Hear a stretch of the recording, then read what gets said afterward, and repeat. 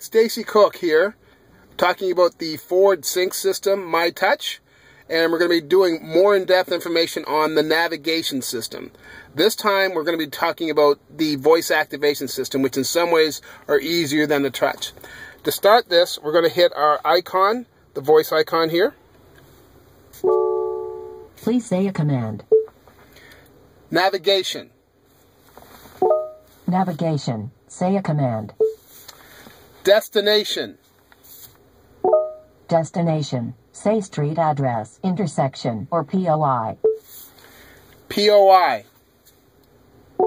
How would you like to search? By name or by category? By name. And where would you like to search? Nearby or in a city? In a city. In Ontario. Say the city name. Toronto.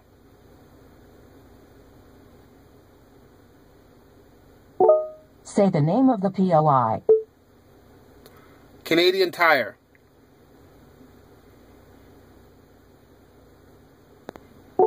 Say a line number. 4. When ready, press the voice button and then say, set as destination. Now, as you can see, everything that I said was in a blue. So whenever you're using the voice activation system, you don't have to remember what are the commands, what aren't the commands. You just say what is in blue that you need to say. Also, once your phone is hooked up to it, you see how it has the phone number there?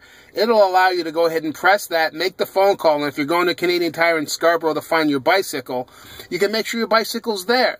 An easy, simple system to use. Always remember when you're using the navigation system in the sync, follow the blue words that are in the script, and it'll take it easy on you. And I tell you, it's one of the simplest systems I ever used. So right now, I'm going to go ahead and press the button and say set as destination, and you can watch how it loads. Set as destination. Setting new destination.